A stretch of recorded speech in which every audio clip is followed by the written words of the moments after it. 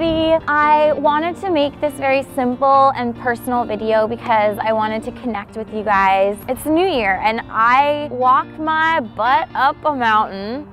Currently sitting on top of a mountain in LA. It's actually really cold. Whoa! Reflecting on this past year, which has been a total whirlwind. I personally hate New Year's resolutions. I used to set them all the time, like usually things that had to do with my health and weight. Gotta lose 10 pounds. Eat no carbs ever again. Gotta work out every day. You know, all those things that, hello, I'm human, I'm flawed. Very flawed. In my personal experience, resolutions set me up for failure because I make these proclamations and then don't live up to them. And when you don't live up to your own expectations, you enter into this downward spiral of self-loathing and doubt and hatred of all things, which isn't a great place to be. So that's why this year I want to focus on something positive. You know, I want to come from a place of self-acceptance, self-love. We all hold ourselves to these standards that are outwardly imposed. We try to be something that we're not. That's always just inevitably frustrating because it's not coming from within. And I think that the key to true transformation, right, really is inside. The answers are inside. I want to go into this year stripping away those outwardly imposed expectations, get naked, and find joy in calmly being myself. Creativity, right? All these things we create and do and DIY and decorate are expressions of my inner self. I share with you my creativity only as a means to spark your own creativity. You guys have your own personal way because it comes from within and that's what makes it special. I really want this next year to be my most transparent yet. I want to listen to you guys and I want to make posts and videos that you guys really want to see, but that also speak obviously to my creative instincts. A creative community of creative weirdos.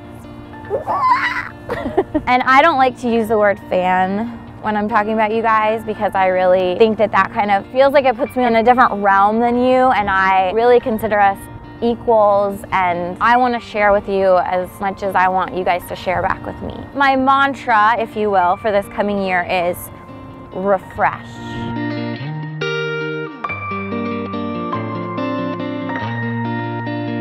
What refresh means to me is really stripping away those self-judgments and those lofty expectations, getting rid of those negative influences in your life, either people or situations that just prevent you from being truly you, living your truest self. Believing in yourself and loving yourself is the key to a happy life. It starts with you. Refresh all that bad and get to the core of you. This coming year, when I'm confronted with any situation that I'm unsure about, I'm gonna ask myself, and I challenge you to ask yourself, are you doing what you truly want to do? From picking out an outfit, do you truly want to wear those pink shoes? Yeah, you do. Or obviously bigger, more meaningful questions. Are you truly doing what you want to do by being with that asshole? Huh? No? Fly like a bird, get the flog out.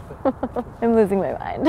Ask yourself the question, and if needed, hit that refresh button. Safari, refresh, website not loading, refresh, and get to the core of what you want to do.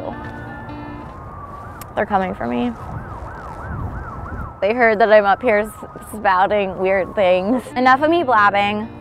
What do you think? Does this resonate with you? Are you gonna hit that refresh button this year? I really wanna know, how are you going to refresh yourself this year and get to the core of who you are? Comment, please. Tell me, tell the community of us, your opinion, your voice, your creativity, experience, your perspective, all of that matters. Happy New Year to all of you lovely humans, and thank you so much for welcoming me into your precious lives. I really don't take it lightly. I thank you from the bottom of my heart, and I wish you all the best in 2016. And I love each and every one of you. Smart you later. I gotta get off this damn mountain.